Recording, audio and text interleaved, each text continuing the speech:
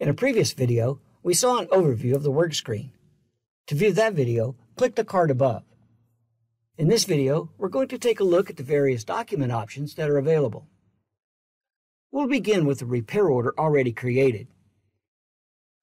Clicking the ellipsis on the job title line provides several options for the job as a whole.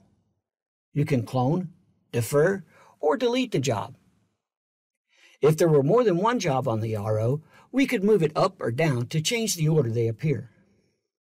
From here, you can also hide the job from printing and, depending on your setup, apply good, better, and best selling options.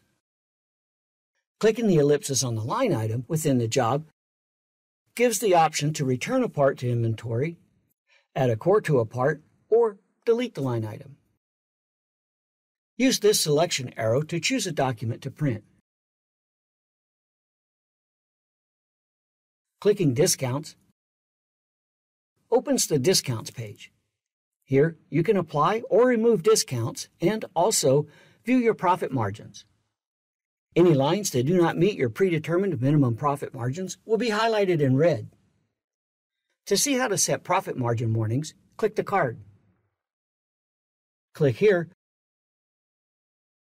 to add shop supplies to the order. You can also add hazmat fees if applicable. You can enter other pertinent information by clicking the Document Options button.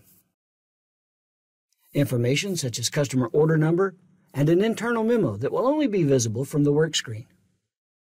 You can also assign a sales class code to the invoice and record the customer's parts disposal preferences, as well as media codes to keep track of how your customers found you. Other information includes tire information. Finally, you can print an invoice draft or work schedule. When the document is in an RO status, you can record a deposit by clicking here, and you can record your technician's flagged hours by clicking Time and entering it here.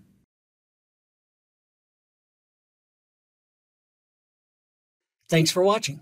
For more information on this or any of ALLDATA's products, visit our website at www.alldata.com or call one of the numbers on your screen.